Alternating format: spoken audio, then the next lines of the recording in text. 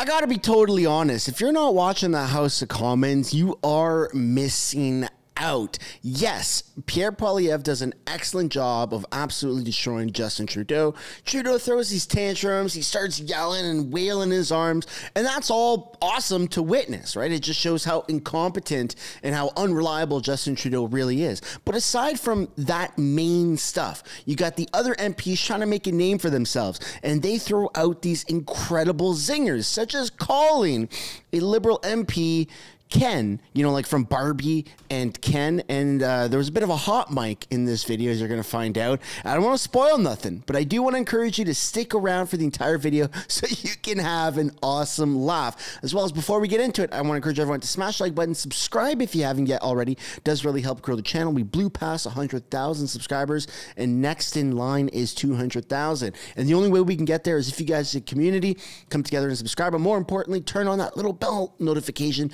so you can be notified of these videos, but the live streams that also happen. Sit back, relax, and I hope you enjoy this clip as much as I do. Here we go. The honourable member from Regina Leuven. This coming from the Liberal member who said if Canadians want programs, they should vote Liberal. Come on, Mr. Speaker. For 8 long years, this Liberal NDP government is not worth the cost. Let's go, Warren. Canadians are finding it harder and harder to make ends meet. And we all know that at 4 o'clock today, they're going to table a dumpster fire budget. This Prime Minister simply is not worth the cost. The question is, will he finally axe a tax on farmers so Canadians can put food on their tables? Yeah. The Honourable Minister for Natural Resources and Energy. Thank you, Mr. Speaker. On this side of the House, we are focused on ensuring affordability for Canadians moving forward and addressing the climate issue. The price on pollution is an affordability mechanism. 8 out of 10 families get more money back. The PBO has underlined that. 300 economists across this country have underlined that. Mr. Speaker, every one of those MPs over there ran on the platform that included a price on pollution.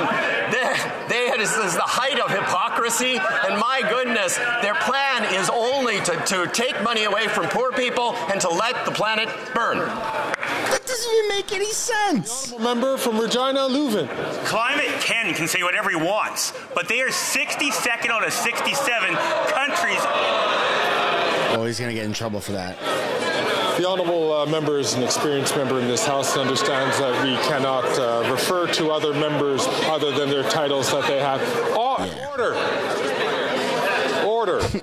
It's kind of funny, though. Climate Ken. The honourable member to start from the top and to avoid such language. He's not Ken. Ken's handsome. Mr. Speaker, this Prime Minister is not worth the cost. They see it time and time again when they... Did you guys hear that? Somebody said he's not Ken. Ken is handsome. Avoid such language. He's not Ken. Ken's handsome. Mr. Speaker, Canadians know this Prime Minister is not worth the cost. They see it time and time again when they go to the grocery store. And we know that our farmers are paying more. By 2030, when this Holy shit, that's funny. implemented at $170 a ton, farmers will be paying $1 billion in taxes. So my question was, again, on their 4 o'clock budget dumpster fire, will they axe the tax farmers so Canadians can put food on the table? That was an open mic, yeah. A hot mic. I don't think he meant for us to pick that up. Mr. Speaker, I'm not sure if the honourable member is actually trying to insult me or actually give me a compliment, but I would say that it's important in this chamber that we actually use facts, that we are not misleading Canadians. 8 out of 10 Canadians get more money back. That is underlined by 300 economists in this country. And to be honest, it's underlined by the Premier of his province. When Scott Moe came here and actually testified, what he said is they looked at all alternatives and they were all too expensive. Well, that's absolutely the right thing, because we have put in place something that actually does address affordability, reduces carbon emissions. On that side of the House, they don't believe in climate change, and they act... Sit down, Climate Shrek.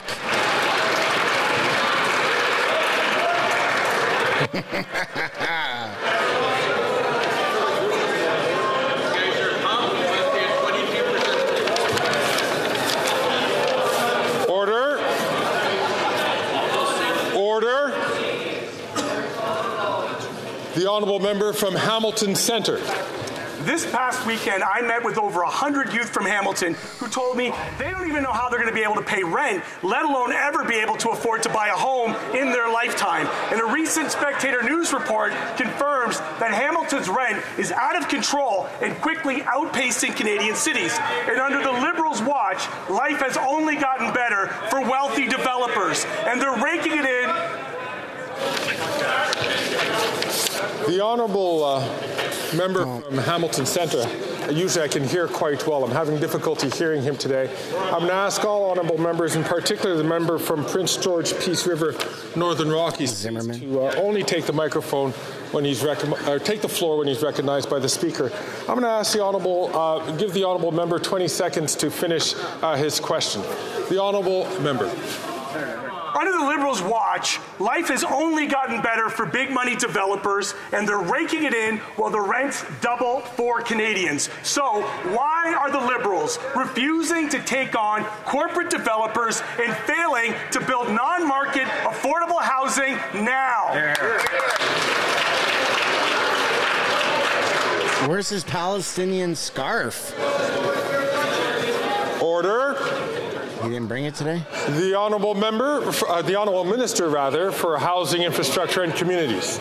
Mr. Speaker, I have great respect for the honourable member and thank him for his advocacy to build more homes in Hamilton, but he may not be aware that we recently invested $93.5 million in his city to help speed up the construction of up to 9,000 new homes. Mr. Speaker, in addition, we are putting money on the table that's going to help speed up the development. But if his concern is about building non-market housing, I'm pleased to point to the $1 billion we invested in the fall economic statement to build more affordable housing, the hundreds of millions we're using to build more cooperative housing, the $4 billion we're using to deal with the needs of urban, rural, and northern communities to serve Indigenous peoples. We're going to build housing for the most vulnerable. We're going to build housing for everyone. I don't know who everyone is, because it's certainly not for Speaker, every person. People in Winnipeg make up nearly 75% of the unhoused population. Almost 90% are sleeping outdoors or living in encampments. The Liberals' inadequate response is costing lives. And the Conservative leader, he cut 8,000 affordable units when he was the minister in charge. Clearly not a Conservative priority. In today's budget, will the Liberals commit to increasing funding for affordable housing with rent geared to income and get serious about ending homelessness? The Honourable Minister for Housing, Infrastructure and Communities. Mr. Speaker, I thank the honourable member for her concern, and she's right to point out the desperate need of so many communities across country when it comes to building more affordable housing. She's right to point out the need for increased investment to support the needs of Indigenous people who remain unhoused. That's why we put more than $4 billion on the table to support the needs of Indigenous peoples in community, and an additional $4.3 billion to deal with the needs of Indigenous peoples who live in urban, rural, and northern environments. On top of that, Mr. Speaker, we've invested more than $120 million to build thousands of homes in her city. We're going to keep doing what we need to build more affordable housing. And one point of correction, it was 800,000 units that the opposition leader lost while he was housing minister. Didn't you lose 1 million people?